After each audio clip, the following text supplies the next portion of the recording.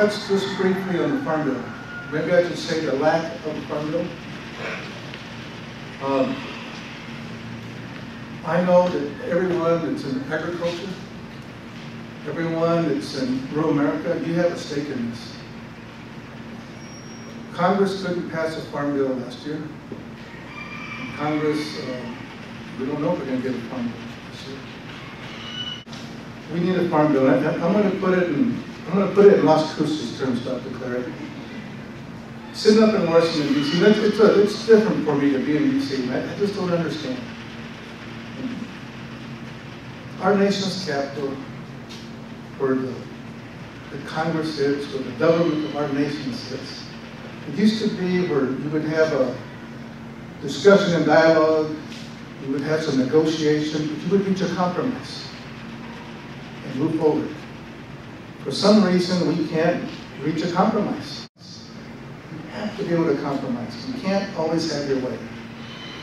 And it reminds me of, back in Las Cruces, I used to cruise around with some of the farmers and we'd be checking the irrigation water.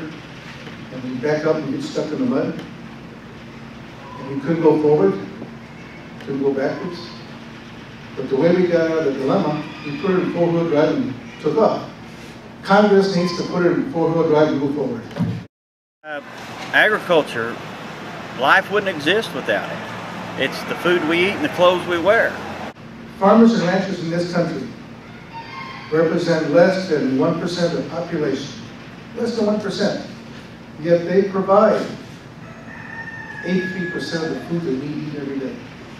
In this country, the average age of a farmer or rancher is close to 59 years.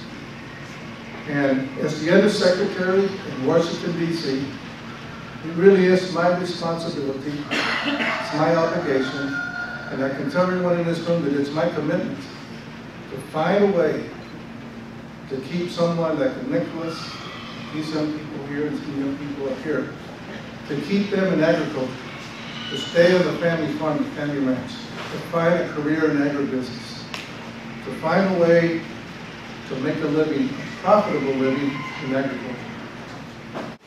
The importance of it is to send the message of rural farmers and ranchers and young people that are involved in agriculture back to D.C. to see that it is alive and well and thriving and sustain the future of the agriculture for the next generation. In 50 years, we'll have to more than double the production of what we're currently doing today.